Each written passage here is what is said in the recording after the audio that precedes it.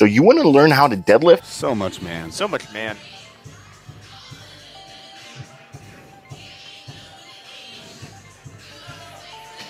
Then my brother and Gaines, you have come to the right place. See, back in the conception of powerlifting, the deadlift was considered to be the king of all the lifts, the manliest of all lifts. You versus the weight on the bar. There's no other apparatus, there's no bench, there's no squat rack, no monolift, no whatever. The bar on the floor and all you gotta do is pick it up. The ultimate concept of a powerful lift. However, the forefathers of powerlifting did not foresee the intelligence that would come with modern day powerlifters. And the deadlift has evolved from its original conception of just picking the bar up off the floor. The deadlift has become a kind of major sticking point, a talking point, the most controversial of the three lifts, because it's gotten to the point where we've developed strategies and methods, some forms and techniques in order to minimize the amount of actual strength required in order to perform the deadlift. Now, this isn't hating on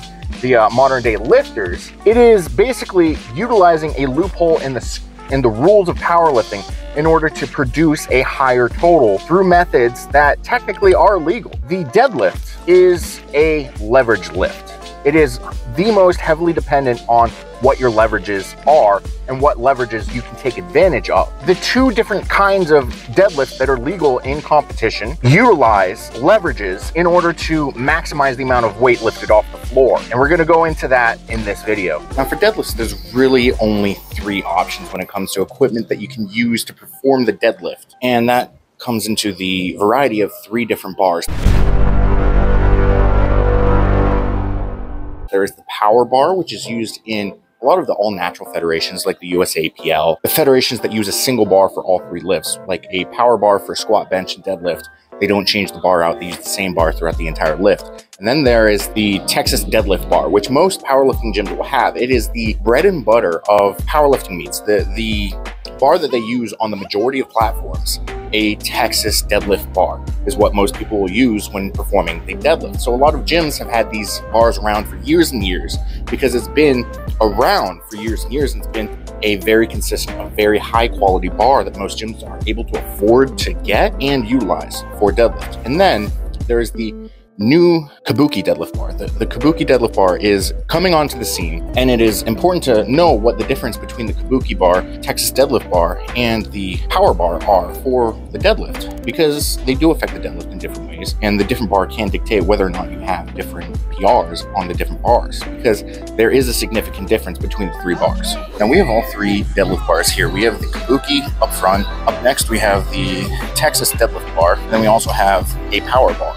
The first thing that comes to note in the difference between the three bars is the length of the hub, the distance that the weight will sit in accordance to the center of the bar. If you notice, the Kabuki bar sits way further out. It's got the longest hub of all three, and it sits the plates a little further than the Texas deadlift bar. Texas deadlift bar still holds the weight further away than the power bar, which is the bar all the way at the left. Power bar, which has the shortest active bar length of the three, whereas the Kabuki deadlift bar has the longest active part of the bar. Also, the hub length is different between the three. The Kabuki deadlift bar has a shorter hub length than the Texas deadlift bar, and the power bar actually has a kind of shorter hub for the weight. So you can fit less weights on a power bar than you can on the Kabuki or Texas deadlift bar. Texas deadlift bar has the longest hub of them all. The next thing to note is the location of the rings. On the Kabuki bar, the ring is here. On the Texas deadlift bar, the ring is a little further out. And on the power bar, the ring is at the same distance as the Texas deadlift bar.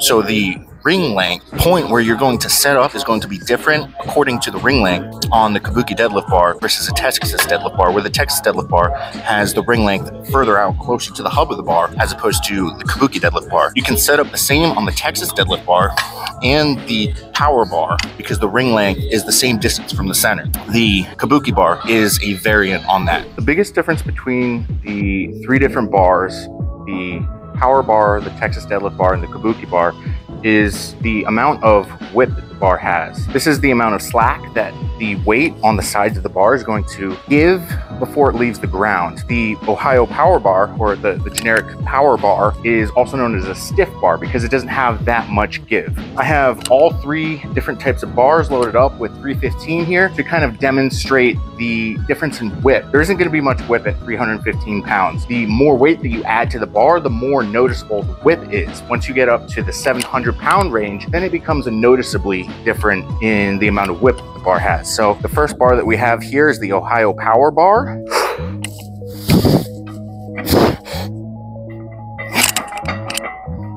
Notice that if I jiggle it at all, it doesn't really whip at all.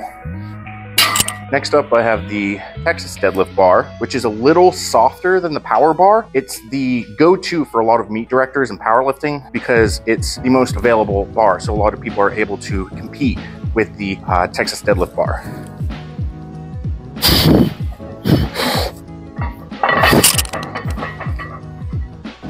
If you notice, I can jiggle it a little bit, and it's got a little bit of whip there. And that's the whip that I'm talking about. And then the last bar here is the Kabuki Deadlift bar. It is the softest of all the bars. It also has the longest active bar length of all the bars. So the weights are more distributed further away from the center, so it gets a lot more whip in it.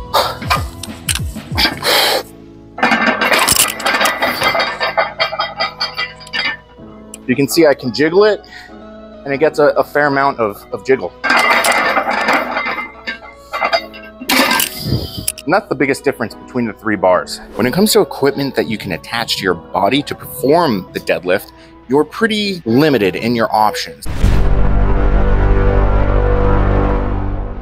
There's really only kind of two things that you can attach your body to help you perform the deadlift. Now, note, I will not say that straps are lifting straps of any kind that will attach your body to the deadlift bar is not legal in competition. So we will not go over how to use lifting straps or what lifting straps do in the deadlift because they are not legal for competition. So the first thing you need to know is what you're going to attach to your body directly. The first thing is a lifting belt. So to put on a lifting belt, this is a lever belt, which means that it has a prong that sets inside of the belt and then it levers tight. And all you do is you put it on your body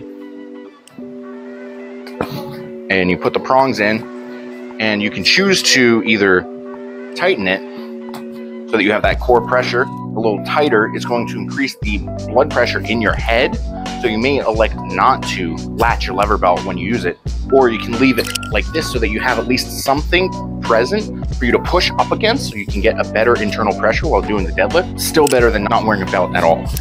The other option that you can have for a belt is a regular pronged belt. This is a belt that's kind of like the belt that you'll put in your dress pants, where you just loop the belt in through whatever fastener, and then you find the hole, and you tighten it, and it is tight around yourself, and you're able to push up against it to perform the deadlift. Some people, like Konstantin Konstantinov, a legendary conventional deadlifter, elected not to use a belt whatsoever, saying that the internal core pressure that you create is sufficient enough that you don't need to weaken your internal structure by using a belt. That's for you to decide. Sumo deadlifters such as Yuri Belkin have a similar mindset where they don't use a belt in competition or in training because they don't want to lean on a piece of equipment like a belt in order to create that internal pressure. They want to be strong on their own. But a belt is legal for competition, so might as well use one. The next piece of equipment that you need to consider is what you're going to put on your feet. What kind of things are you going to put on your feet for competition? Because you want your foot to be as flat as possible to the floor. You don't want any sort of elevation. You don't want any sort of heel raise. You don't want any sort of like compression in your heel and your foot whatsoever to mitigate the amount of power that you're going to express towards the floor to move the bar. So you really only have 2.5 options when it comes to what you're going to put on your feet. This is a Chuck Taylor shoe. It has a flat sole, and this is the first kind of shoe that you might want to consider. The similar brands such as Vans, DCs that have a flat sole that don't provide much support whatsoever in the heel. It's not very squishy or anything. The newer kind of shoes that are out there that are kind of taking place of Chuck Taylors in competition are like Vivo's Barefoot, like Shane Hunt uses. Kind of these barefoot kind of shoes because they want to have some sort of foot protection like a shoe provides, but they want to have the ability to feel the floor through the shoe, where this has a rubber sole, so you can't exactly feel the floor very well. And these barefoot shoes are allowing you to contact the floor a little bit better through your feet. You're able to root into place better, feel the floor better, and express your power through the floor better than if you're going to have some sort of cushion under your foot, like a rubber sole or a foam sole, or like whatever Nike has in their shoes. You want to be able to make the most efficient contact with the floor with your foot. And that brings us to our second option. There is such thing called deadlift slippers. They're slippers that were pretty much designed in order to be competed in. They're not walking around shoes like the Vivos or the Barefoots would be out there. They are literally just slippers that you put on your feet. They have a heel in the back so that it is competition legal. Most deadlift slippers will have Velcro straps to attach the slipper to your foot a little bit better. But since I am cheap, I went to Walmart and I bought $5 grandpa slippers, and I cut the sole off so that I can feel the floor through the bottom of the shoe. Because in competition, a lot of federations don't allow you to go barefoot or even have just socks on. They want some sort of foot covering on. According to the rule books, this is legal, and I have used these grandpa slippers, grandpa deadlift slippers, the Walmart $5 slipper, in competition multiple times. This allows me to have virtually no foot covering while having a foot covering. So it allows me to get away with basically deadlifting barefoot, because I personally prefer to deadlift either completely barefoot or in just socks. Now that we have all the options for equipment that you can use or apply to yourself in order to perform the deadlift, now we can talk about how to actually perform the deadlift. Before you actually do a deadlift, the first thing you have to do is grab the bar. And there's actually 2.5 options that are viable for competition in order to grab the bar before you even start the deadlift. The first way is called mixed grip, where you put one of your hands on top and one of the hands supporting the bar from below. The issue with deadlifts is when you lift the bar up, it wants to roll in a direction. And if you have both your hands on top, it's going to want to roll out of your hands. So if you grip the bar and it ends up rolling like that. And the mixed grip, like this hand makes the bar want to roll away from you. And this hand makes the bar want to roll towards you. So these opposing forces ends up stabilizing the bar in your hand, and you're able to deadlift. The problem with this is it puts your underhand in a compromising position. And what happens is if you get any sort of bend in your arm, especially at heavier loads, that causes a bicep tear, and it causes the tendon to tear off at your elbow and roll up your arm. But despite that, it is still the most popular way to hold the bar. The next method is called hook grip, which is a misnomer because you're not actually gripping the bar. You are utilizing the leverages, basically abusing the laws of physics in order to hold on to the bar. This is by far the superior grip when it comes to deadlifting. However, there is a extremely large barrier to entry when it comes to performing the hook grip, and that is pain and suffering, because it is extremely difficult to get used to, because you end up tearing the inside of your thumb a lot. It hurts a lot, and it goes against a lot of your internal instincts to perform the hook grip. To perform the hook grip, what you do, you put your hand on the bar. You don't want to grab it. You want to reach your thumb across the bar, and with either your middle finger or ring finger, you want to grab your thumb and hook it under. So you put your thumb under the bar, and then you lay your fingers over, and you have the edge of your thumb hooked with one of your fingers. I have very large hands, very thick fingers. My pinky is about the average size of a grown man's thumb for reference. So when I perform the hook grip, I can't reach with this middle finger, and it ends up laying on top, and that ends up just being double overhand. What I do, due to the size of my hands and the girth of my fingers, I have to grab with my ring finger, and this allows me to hold on to the bar. But notably, you want to hold the bar as far down your thumb as you can. So you don't want the bar laying down here, because that's going to roll the bar and tear this skin. You want it to be as close to the tip of your thumb as possible, and you want to have as light of a of grip on the bar as possible to allow the bar to do its thing and not actually affect your hands. You want the bar basically as far away from the pad of your thumb as possible, on the tip of your thumb basically, and then grab it with your fingers, and you hook your fingers around your fingers, and then you got a good grip on the bar. When I said there were 2.5 methods, I meant mixed grip, where you've got the mixing of the over-under, the hook grip, where you hook your fingers, and the half, which is doable but not really viable for powerlifting, is double overhand. As we've discussed before, this causes the bar to roll out of your hands like this. But if you're looking to develop your grip strength, it is very good to practice doing the double overhand, because the bar trying to roll out of your hand, you've got to squeeze very tight, and it's very grip strength dependent, and you're going to develop your forearms, and you'll be able to have a stronger grip if you practice the double overhand. But in competition, you're not going to want to do double overhand because of the rolling out of your hand. You end up dropping more deadlifts than you complete. So you only really have 2.5 ways that you can deadlift: the mixed grip, the hook grip, and the kind of double overhand. That's the half. Earlier, I mentioned that there's an old school way of deadlifting and a new school way of deadlifting, which abuses the leverages of your body to perform the deadlift.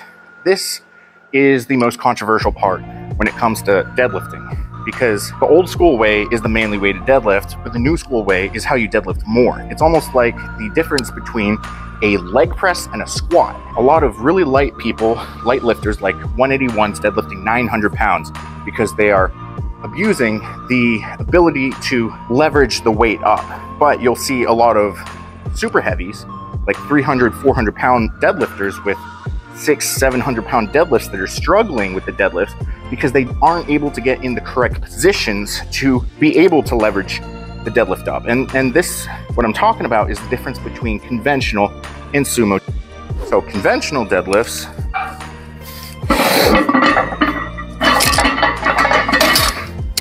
and sumo deadlifts. The two ways to do the deadlifts.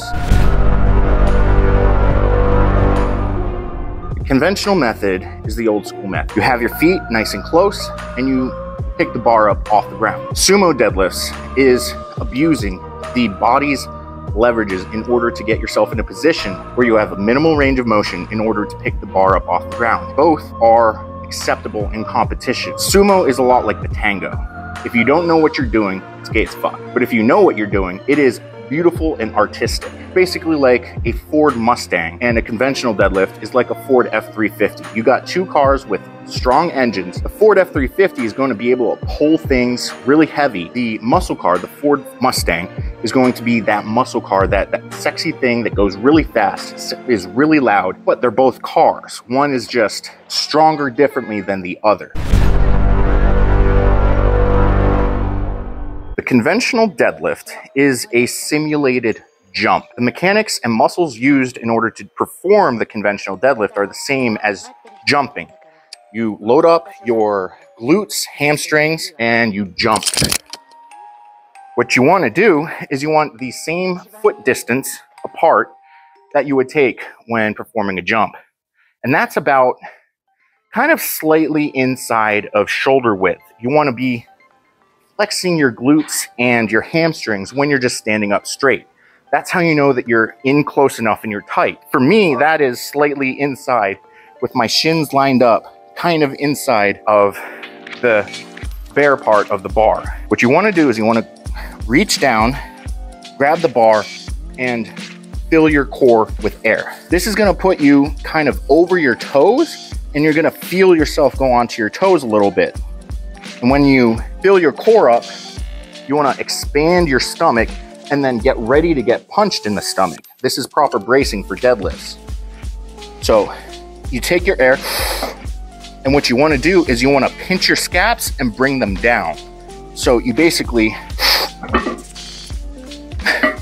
you get real tight up on the bar. Next, you want to drive your knees forward over the bar, and you want to lean back so that you are bringing the weight of the bar in the middle of your foot to the heel of your foot. You basically slam your heels down and you drive through the middle of your foot to perform the deadlift. You want to keep a straight spine. So You want to tuck your chin and basically try to give yourself a double chin so that you're not rounding in any weird spots in your neck. Rounding does happen in the back at heavy loads, but it's where the rounding happens that is negative. The upper back is usually where the rounding happens, but if you have any sort of lumbar or lower back rounding, that's when you get into trouble. That's when you herniate discs. That's when you get injured while performing the deadlift. Having a proper brace in your core will prevent that lower back rounding. And having your lats properly set before you start deadlifting is how you're gonna have a healthy deadlift going on. So let's go through the steps. You set your feet, you grab the bar, you take your breath, drive your knees forward, and pull through the middle of your foot to your heels.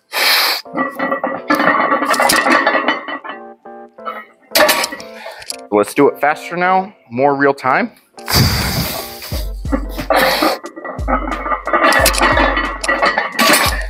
Let's look at it from a side view.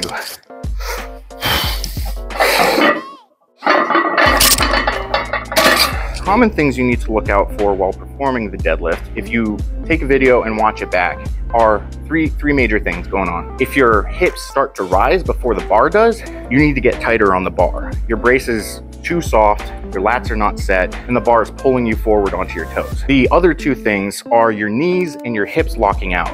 They need to lock out approximately around the same time. That means that you are pulling from the correct area, the middle of your foot to your heels. If one or the other is locking out before the other, likely means that you're going onto your toes. Usually that'll mean that your knees are locking out a lot more before your hips, and it turns the deadlift into a stiff leg deadlift, which you got all these hamstrings, these glutes, and these quads acting. A stiff leg deadlift is highly dependent on the erectors, which is smaller than all those other muscles put together. So you want to properly deadlift. To save your back, you want to be pulling from the correct areas. You want to have the correct pressure on the floor.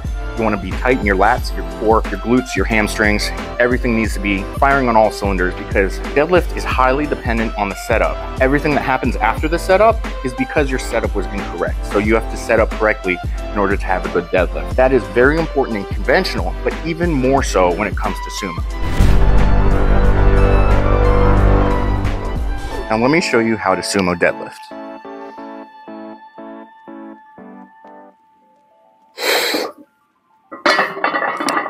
The setup in the sumo deadlift is more important for the full sumo deadlift than the setup in the conventional.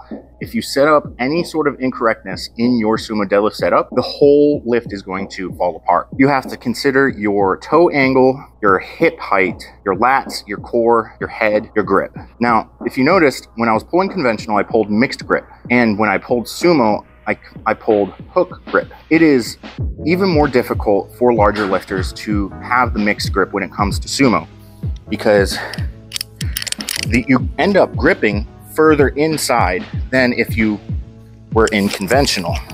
This means that I have to basically bring my grip in and I'm at a weird angle and it doesn't feel any sort of good. So I elect to do the hook grip so that my shoulders and back are straight away. Now, this doesn't mean you can't pull mixed grip. You can elect to not learn hook grip because it is a pain in the ass to learn. But pulling sumo, you have a lot more things to consider. It is more dependent on technicality than it is on strength. That's why you'll see lighter lifters who are mobile, flexible, and lighter lifting heavier deadlifts than the super heavies who are pulling conventional. And as it stands now, all the top deadlifters right now outside of Dan Bell are all sumo deadlifters. They're able to wedge their hips, leverage the lift up. And once you have that down, then you start developing the muscle groups that are required for increasing that deadlift far beyond 900 pounds. So how you set your feet and where you set your feet is very important when it comes to sumo. What you want to do is, if you look at your feet, you have a diagonal at this part of your foot.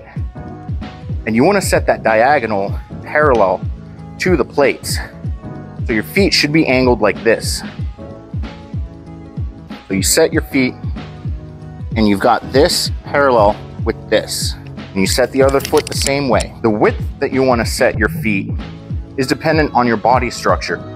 But luckily we have these rings that'll help us make sure that that setup is consistent. So You set your toes up parallel with the plates, and you want to make sure that you almost have a 45-degree angle here. And when you set up, you want your feet to basically be straight up and down. This is going to minimize the range of motion that you're going to need without sacrificing too many muscle groups going to be involved. Then you're not isolating your glutes, hamstrings, and quads from the movement. So you've got your feet set. Next, you want to grab the bar. This is another situation in sumo specifically where the difference between mixed grip and hook grip comes into play. Because if you pull sumo, if you hold on the smooth part of the bar or the knurled part of the bar, it doesn't really matter because the grip isn't dependent on the bar. It's not dependent on your grip strength. Nothing really matters except for the integrity of a system inside of your hand. So if you're pulling mixed grip, you want to be as close in as possible without going and compromising your grip on the smooth part. But if you're pulling hook grip, you're able to put 1 to 2 fingers, maybe 3 fingers inside. This is going to be wholly personally dependent on what you are capable of doing, what your body dictates you can do. So I set my grip. Once I have the grip set, I want to take my air. And it's the same bracing as with conventional. You want to fill your stomach with air and then get ready to be punched and tighten that core up. While doing so, you want to pinch your scaps and bring them down, just like in conventional. This is going to end up incorporating your hips. You don't want to bring your hips just forward or just down. You want to get your hips as close to the bar as possible while maintaining a deep level for your hips to go. You basically want to squat down with your hips, but bring your hips to the bar. As the legendary powerlifter Ed Cohn says, teabag the bar. You basically want to bring your scrotum as close as you can to the bar while in this position, staying tight. And then once you are as tight as you can, then you just lift the bar. The act of getting your hips down and close to the bar is what's called wedging. And this is kind of like the act of wedging is the abuse of your leverages available to you in the deadlift. The harder you can wedge into something, it's almost like you're trying to roll a wheel up a flight of stairs. You get to a point where you only get one point of contact with the wheel and the stair, and it kind of wedges itself on top, and it raises just by rolling. So you're basically rolling the bar up by using yourself as a wedge.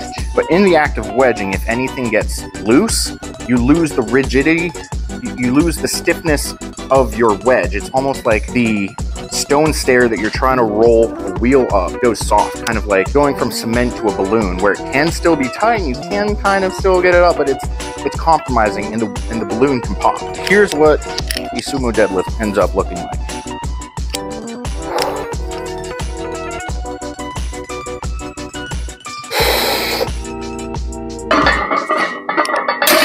Side view of a sumo deadlift is important to look at occasionally, because when you set up and you're wedging yourself in, you want to make sure that your ankles, knees, and shoulders are in line. You want joints stacked up on each other, and that's going to provide you the leverage in order to lift the bar.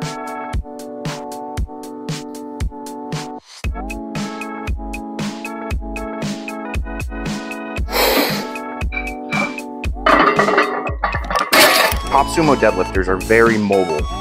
They've got good hip mobility, good knee mobility, good ankle mobility. And these are all things that you have to add to your training in order to make sure that you have a good sumo deadlift if you elect to use the sumo deadlift. If your hips start too high, then you end up locking your knees out first, and then it ends up becoming a stiff-legged sumo deadlift. And it becomes highly dependent on your erectors. And the proper way to perform a sumo deadlift is kind of isolating the erectors and making sure they've got minimal role to play in the sumo deadlift. If you're finding that your knees are locking before your hips and you've got a lot of stress on your lower back, that it's usually because your hips are too high in your starting position. But additionally, you can have your hips too low in your starting position, and this ends up bringing your shoulders out of whack. Things go wrong when you have your hips too low. So you got to find that happy zone where you have a minimal range of motion, the minimal effect on your lower back, and a speedy lockout. It is a common saying that if a sumo deadlift breaks the floor, it's going to get locked out, because the hardest part of a sumo deadlift is getting that leverage, getting that starting position. And if you don't get a correct starting position for the sumo deadlift, it ends up not even breaking the floor. But if it does break the floor, chances are you got a good leverage, good starting position, and it's going to be a little easier to lock out. If you're having trouble locking out, usually that means that your starting position is too high. Your hips are too high. It's all about finding that leverage point, that leverage height of your hips, where you still have the stacked joints and you're able to get the bar up off the floor without, I don't want to say without much effort, because 900 pounds is 900 pounds, but a 19-year-old can deadlift 900 pounds these days because they're finding good leverage points, they're finding good wedges, they're able to manipulate their body in a way that reduces the range of motion as much as possible, and they're able to get tight and basically roll that wheel up the flight of stairs. That is all she wrote. That is how you deadlift, conventional method or sumo method. The only really thing that you really need to consider when choosing which way to go is deciding whether or not you want to work on building base level strength. It takes a lot of grit and basic primal strength in order to perform the conventional deadlift, as opposed to a lot of technical work. It is almost like the difference between a mathematician and business major in college, where the business major is the conventional puller and the math major is the fine detail oriented sumo deadlifter. Both of them are viable. Both of them are very good. You just kind of choose one and go. But the thing to consider is, when training, sumo deadlifts is the absolute best accessory for conventional deadlifts. And the best method of increasing your sumo deadlift outside of training sumo deadlift itself is training conventional deadlifts. So it doesn't hurt to train them both, because you end up increasing the strength by training both. And if you're worried about getting a lot of flat for pulling sumo, just know that if you're gonna suck dick, you better be the best to suck fucking dick. Anyways, they're both viable in competition, so choose and compete with whichever one that is better suited for you, because they're both strong, they're both good, and it's better than sitting around eating Pringles, watching Netflix. So go out there, go get your gains. This has been Patrick, Full Primal Power, your mom's favorite powerlifter, and I command you to grow.